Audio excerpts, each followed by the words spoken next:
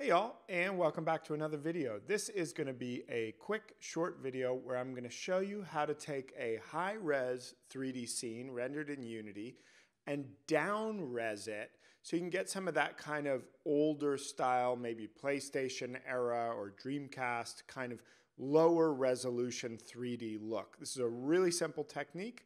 Let's check it out.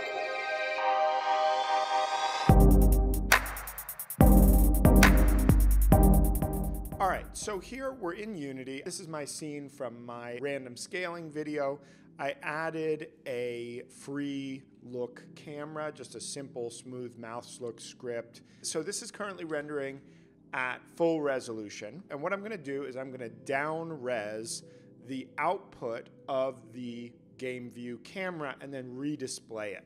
So what I've set up is what's called a render texture. So a render texture is a texture that you can render into. You can basically take each frame output by the camera, store it in this texture asset, this texture in memory, and then display that back to the screen. Now what we can do, the way we're gonna kind of play with this, is by controlling the resolution of that texture. So what I've done is I've created this render texture called low res full screen render. Now to create a render texture, all you have to do, let's put one in materials, you just go to create, and then you just choose render texture. We can make a new one. Let's make a new one. We'll call it low res render 2. Now, what I'm gonna do is I'm gonna, in my main camera, assign that low res render 2 to the target texture field for the camera. Now what we see, display 1 now says no cameras rendering because the camera's output is now being rendered into that texture, which isn't being displayed anywhere. So what I've done is set up a canvas with a raw image. We can actually just delete this and we'll make a new one. We're gonna go ahead and choose UI raw image. This will create the canvas and the raw image at the same time. And then we're just going to click on the rect transform, hold down the Alt key, and click to scale that raw image to the full size of the viewport. This is a UI element that is just replacing the viewport. Now, what we need to do in that raw image, let's pull this down a little bit so that we can see the inspector. Let's just take our low res render texture, our low res 2, and drop it into the texture field of the raw image. Now note, I'm using a raw image, not an image. In order to use a texture, not a sprite, you need to use a raw image instead of an image.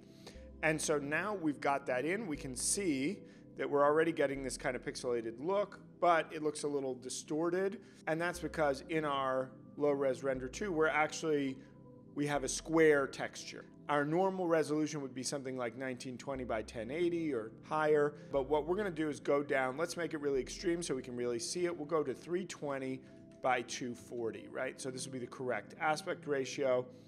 And now, if we enter play mode, we should see, there we go. Our scene is being rendered in this much lower quality. Now, what we're getting on this is some bilinear filtering, which is why it looks blurry instead of kind of crisply pixelated. So we want to change that. We're going to exit play mode, select our low res render texture if it's not selected already, and then I'm going to go ahead and set the filter mode and change it from bilinear to point. And this is going to show now the square pixels without trying to filter or blur them. We're doing no anti-aliasing, and the rest of the settings should be fine here.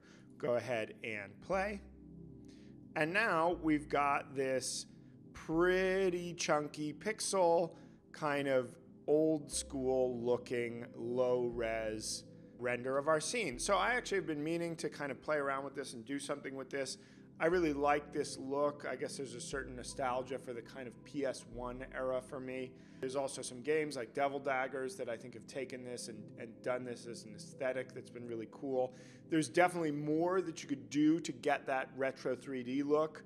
And there's some folks, there's actually a guy who has a product on the asset store. I haven't tried it, but it's called, I think, PSX Effects, which does this downsampling and then a whole bunch more kind of reintroducing those kind of old school 3D artifacts. This is just a really simple, take the camera texture and just squash it down and then scale it back up right to the size of the view. Right now the video is being recorded in 1920 by 1080, so we're taking a 320 by 240 texture and blowing it up.